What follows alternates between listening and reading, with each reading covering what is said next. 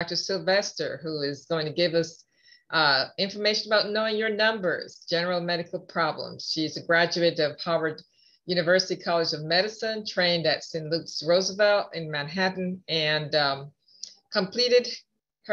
completion, she worked as a hospitalist at New York University and transitioned to outpatient internal medicine.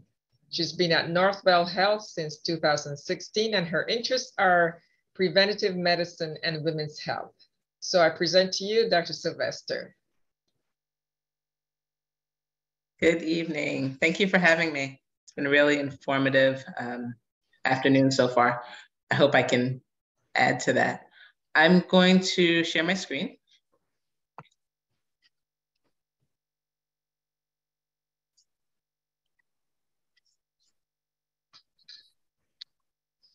So I wanted to talk a bit about just some health issues and general medical health issues that affect the Black community, very prevalent in the Black community. So I want to spend a lot of time talking about cardiovascular disease and the risk factors that impact cardiovascular disease. So as we all probably aware, so cardiovascular disease, when we're talking about coronary artery disease, heart attacks, traditionally we tend to think of this as a man's disease, which is not really the case. Women die of heart disease at a similar rate to men. And it is the leading cause of death in African-American women. Mm-hmm. Back in 2018, African-Americans were 30% more likely to die from heart disease than the non-Hispanic whites. And, those are sobering statistics that we need to think about and share with our patients. The symptoms of heart disease, of course, classically, there's chest pain or angina. But for women, we do need to think about more atypical symptoms, whether it's pain in the jaw, neck, or throat, even pain in the upper abdomen or back. Often people will think that it's reflux or heartburn, but it could in fact be a symptom of heart disease. And more vague complaints like feeling nauseous, vomiting, or fatigue.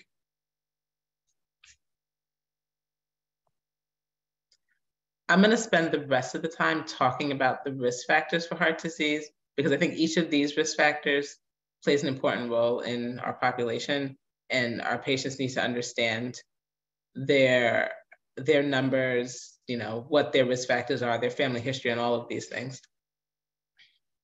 So I'm going to talk about hypertension, diabetes, hyperlipidemia, smoking, obesity. And as we've heard of a number of times already, and I think we're going to hear much more about it in the speaker after me, lifestyle risk factors are a major impact. Many of us have a high level or a low level of activity, I should say, an unhealthy diet, smoking, and these are all, adjustable and avoidable risk factors that we can do something about.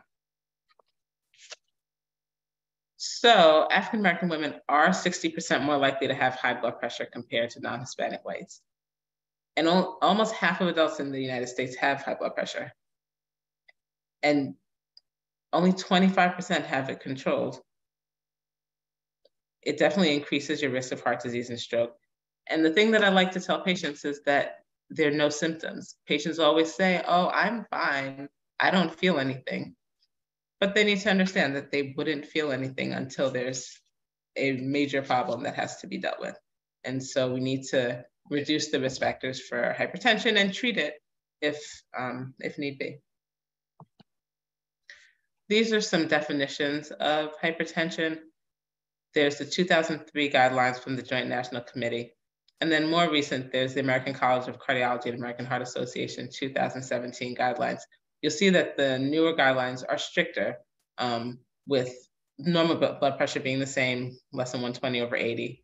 And then high blood pressure being 130 over 80, being greater than 130 over 80 rather than 140 over 80. And it's broken down into the two stages. I think these numbers are important for patients to understand, because many people feel very comfortable saying, oh, well, I'm at 140, as if that is then normal blood pressure.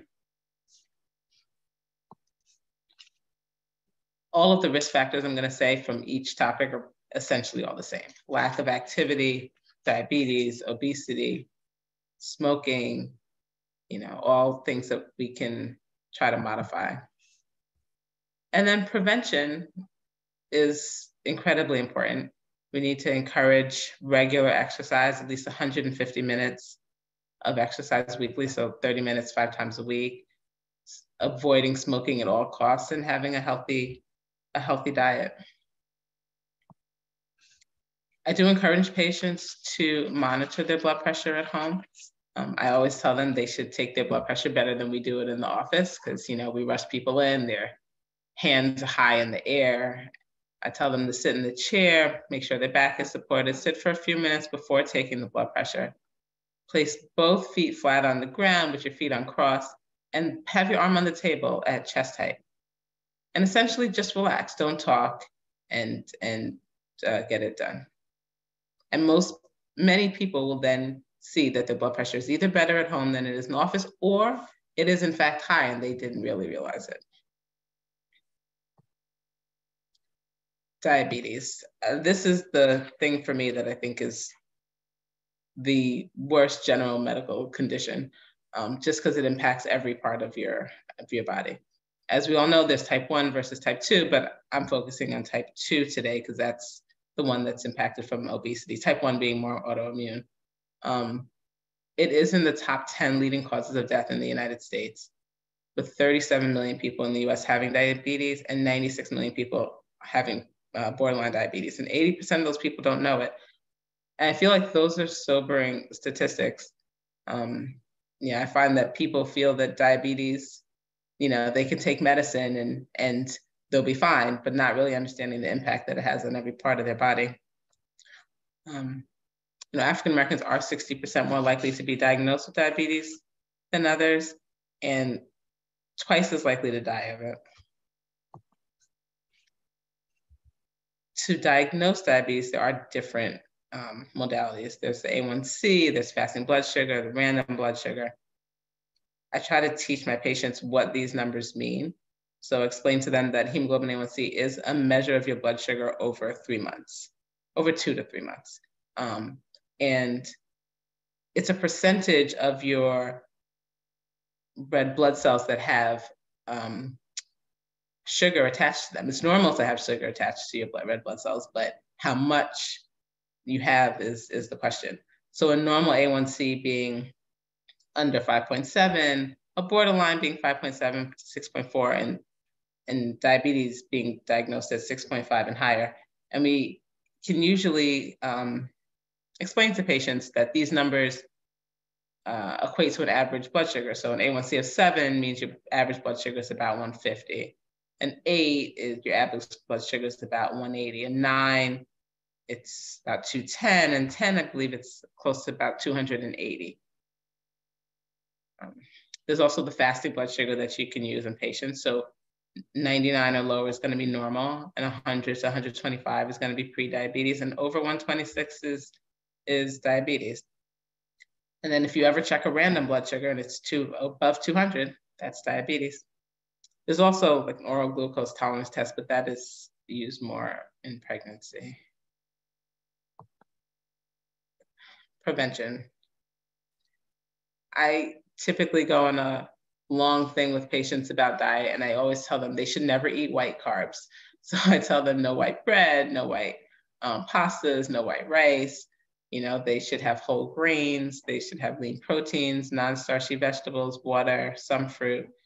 And then the impact of exercise is measurable, and losing weight is at the center of prevention of all of these diseases. I do believe diabetics should be in their doctor's office every 3 months and should have their A1C checked. And if they're checking finger sticks, check their logs, adjust their medicines. And then if you're a borderline diabetic, it's a conversation that you and your doctor should have together. Whether you're coming in, you're doing it just at your yearly physical, if you're coming back, at the 6-month mark, just to keep a check on where you are. High cholesterol is another chronic disorder that impacts the cardiovascular disease. And 2 in 5 adults do have high cholesterol. And obviously, all the same risk factors for high cholesterol, but including, of course, diabetes, obesity. Then there's a family history risk factor, age, so the older you are, sex, more prevalent in males, but it's still there. What your diet consists of, do you exercise, do you smoke?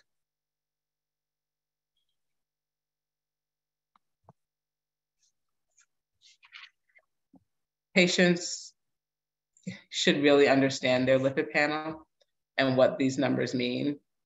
And instead of just knowing, well, my total cholesterol is 190 or 200, they should see what is the LDL or the bad cholesterol, what's my HDL and the good cholesterol, you know, what are my triglycerides? The LDL, of course, high levels can result in plaque buildup, and those come from animal fats and, you know, fried foods, whole milk products. Your good cholesterol, these are the ones that lower your risk of heart disease by basically carrying away the bad cholesterol to the liver to get rid of it. And those you'll see, avocados, olive oil, increased exercise, that helps your HDL. And triglycerides, I always say it's the fat in the blood. It's higher with more carbs, processed foods, lack of exercise, everything is exercise. And then prevention is tied to your diet, right? Diet and exercise. So same foods I just mentioned, avoiding foods high in saturated fats, such as fatty meats, full fat dairy, fried foods. Eat low saturated fat foods, such as low fat dairy, lean proteins, seafood, whole grains, fruits and vegetables. And then eat naturally high fiber foods, such as oatmeal. And avoid processed foods, and then eat the good unsaturated fats, such as avocados.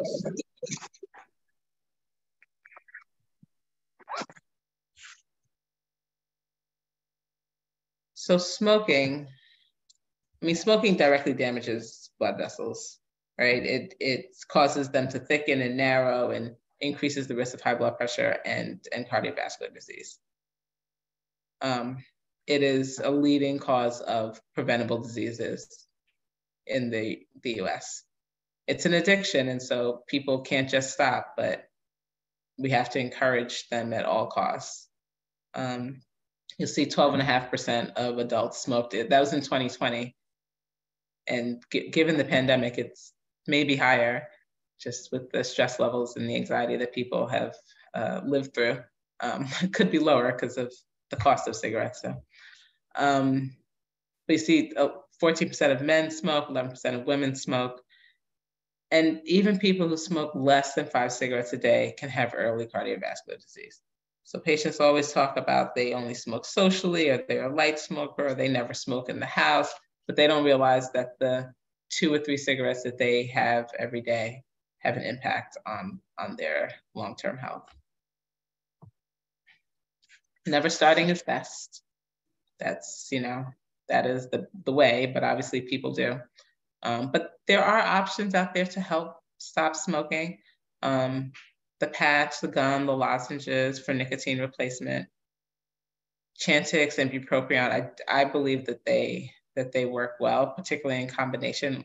Bupropion and the gum work wonderfully. I think Chantix works well.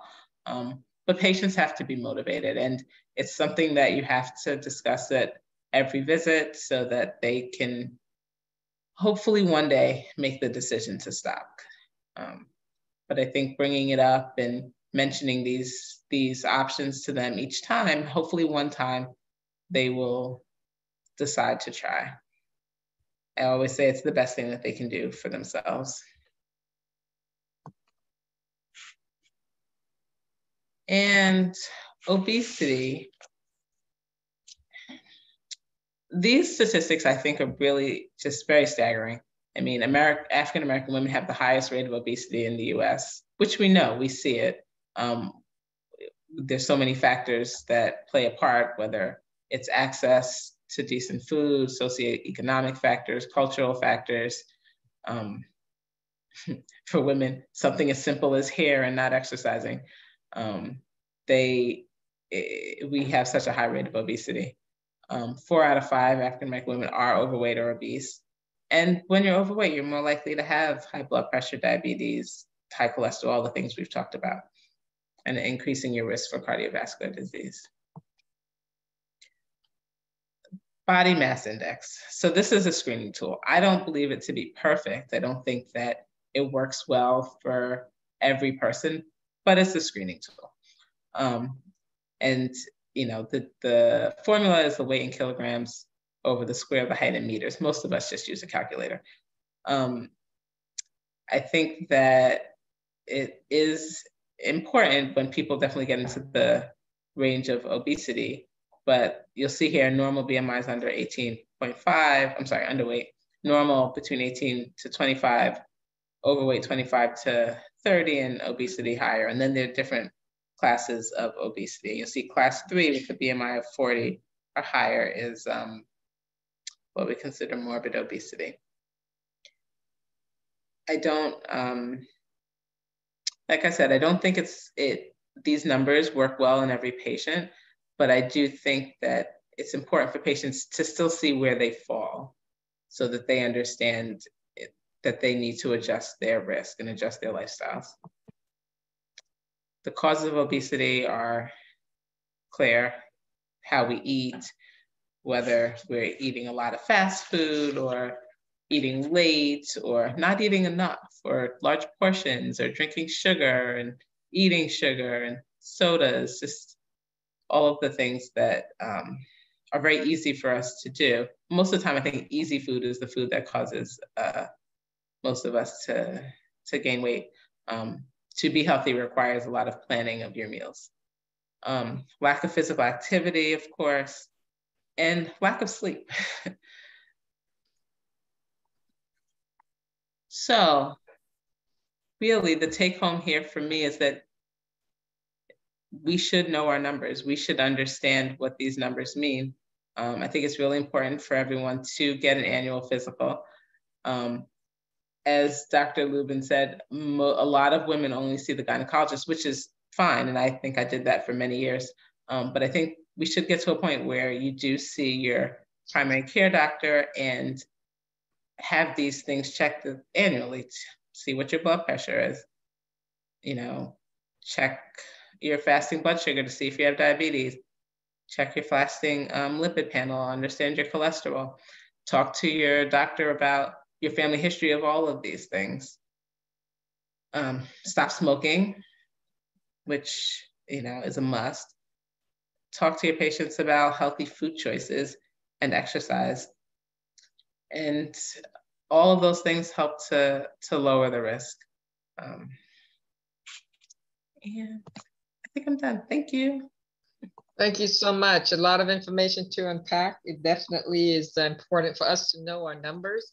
And I will say, while we add, you know, blood sugar and high blood pressure, all those things, we also want to know what your kidney function is doing. You want to know whether you're at risk, and because that's also a silent disease.